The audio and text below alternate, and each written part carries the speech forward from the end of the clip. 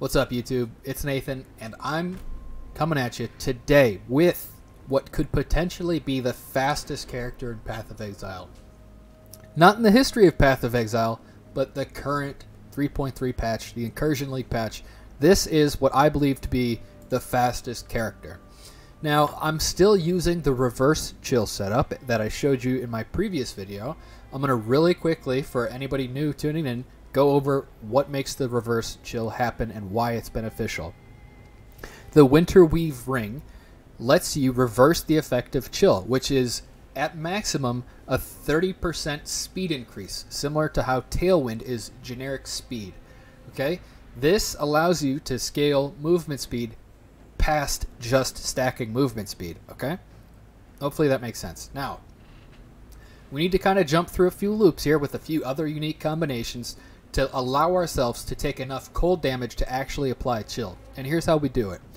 The Oxium Belt. Chill effect and freeze duration on you are based on 65% of energy shield.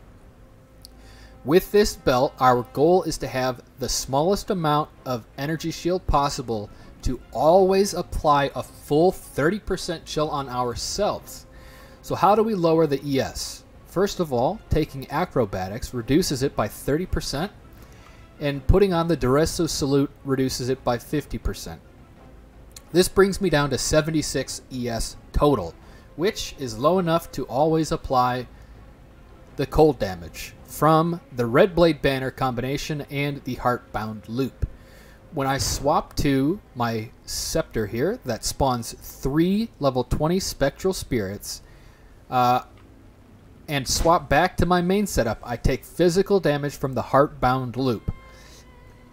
I take 350 physical damage, and 7% of that is turned into cold.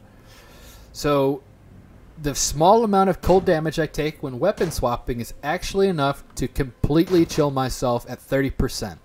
You can see here the movement speed increase is actually quite significant if done properly. There's a lot of ways to mess that up.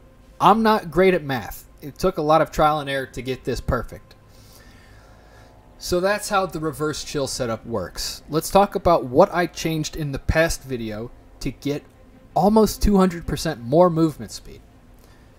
The biggest thing is that I had to jump through hoops to get Transcendent Spirit Jewels on Standard League. I knew it was going to be hard, but it was a big pain in the rump. Trust me about that. These increase your movement speed by 2% per 10 dexterity allocated in the radius of the jewel. For example, this Transcendent Spirit is giving me 23% movement speed total, as confirmed by... didn't want to show you that yet. I'll get to that in a second. This right here, this is the current setup that I'm showing you in-game. I'll demonstrate it in the Blood Aqueduct in just a second. But you can see here, if you look at the top, removing this from item socket 7 will give you minus 23% movement speed modifier. Now this is 23, this one's 16, got another 23 here, and finally this one up here is a little weak boy at 13%. Those jewels, pretty much on their own, allowed me to scale movement speed to an incredible amount. Adding on to that, I've also dropped Veteran Bower for an additional 5% flask effect, and I've adjusted the skill tree slightly by taking points out of the mine nodes and allocating them into Nimbleness and Influence. So as it stands right now, this character is not viable at all for Uberlab. However, I have completed Uberlab on this character. I'm not going to teach you how to get the damage. That's on you. I'm already teaching you this much. Okay? So yeah, let's do this before I show you the Blood Aqueducts. So here's my config. It's really simple. Disregard this effective DPS part. I had this set up for some other testing. So the am I chilled? We'll turn that off for a second. See this right here, 605% movement speed modifier. Let's go in game and I'll show you really quick that these numbers do in fact match up. There's no funny business. This is the 605. So we'll let Path of Building work its magic, and bang, 817% movement speed, boys. So there's that. The only other two things that I changed from the last video are the Allure Claw. Since I'm not killing anything, this is in fact the best thing I can ever equip in the main hand. It gives me 5% more movement speed than the Griffin would. as well as I changed the shield. I used to run the Sapphire's Frame. Now I run the Red Blade Banner because this has 0 energy shield on it. My goal on this specific character is to maintain consistency. I want to be always chilled at 30% every time I weapon swap. So those are my changes. I'll show you what the character looks like in a Blood Aqueduct run. The goal for me right now is to run from this waypoint all the way through here, and I will touch the exit as quickly as I can. Okay, my best is like 13 seconds. You see here it says 17.7, and here's why. I'm gonna start the timer, and when it gets to 5 seconds I will begin running. It's because I have to hit quite a few buttons at the start, and it's just too much of a fumble to try to hit the timer at the same time.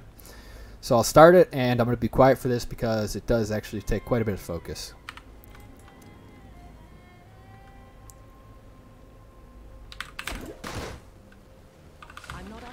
I'm not sure I even hit phase run at the start there.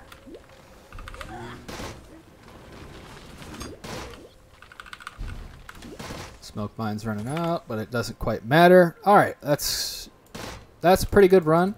17.7, that's about a 13-second Blood Aqueduct, which is pretty swift, as fast as I've ever done it.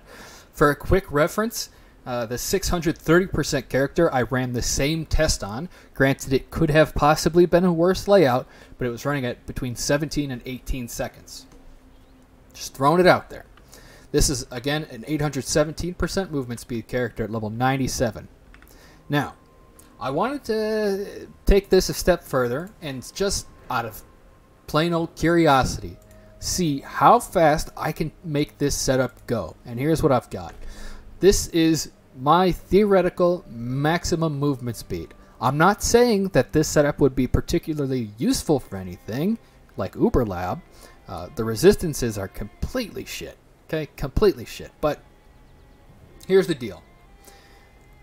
876% movement speed. I can't get any more, man. I don't know how. Maybe somebody's got a way to make it better, but I'm stuck at 876. I've put a lot of effort into it. So what is different on this than my current in-game character? First of all, it's a level 100 skill tree. I'm only level 97. Furthermore, I've went as far to deallocate the flask efficiency nodes that I would normally take in any other circumstance and just pretty much buff the character movement speed. Okay, I might not even do this in game because without flask effect or flask modifiers, pathfinders are not as great. Anyways, the strategy is to play around the transcendent spirits, stacking as much dex in the radius as possible. So 876%. I changed a few items as well, such as the amulet. Instead of running a Duressos, I run a warped timepiece with a 10% increased corrupted implicit, as well as the Oxium belt, which is a 12% increased movement speed implicit on the corruption. Neither of these really exist right now. I'd have to try to corrupt my own, and to be quite honest, I don't have the currency, time, or motivation to do it. So that's that. I'll post all the relevant information, including the pastebins, in the description below. And I just wanted to kind of show you guys what I've been working on, where I got the reverse chill setup going. It was a huge increase from the last video I made. 630% was what I thought it was capped at. Maybe I was mentally blocked at the time. I couldn't think of a way to make it better, but here we go. The Transcendent Spirits transcend time and space and make your character a Speedy Gonzalez. So I don't really have a whole lot more to share. This is probably the fastest I'll ever go until they release or nerf more shit. So that's it. That's all I got for you guys. If you have questions, comments, concerns, whatever you want to say, throw it in the comments. I'll respond as best I can. So just quick video, let you guys know what's up. Thanks for watching. We'll see you later.